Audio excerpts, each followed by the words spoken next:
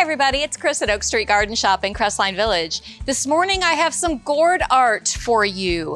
My friend Lynn Marino is an artist. She lives in Irondale, Alabama, right down the road from Mountain Brook. And each year she brings me some gourd art that she's done. She has all different pieces. If you want to find Lynn's art, she's on Facebook. It's art by Lynn Peace Marino.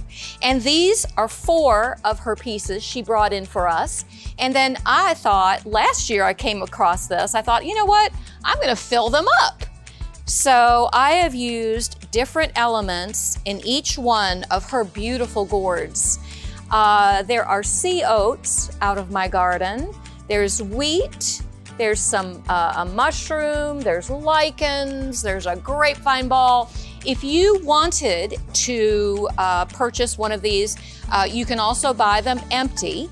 And you just need to come in, stop by and see us and see her beautiful work and what we've done to add to it.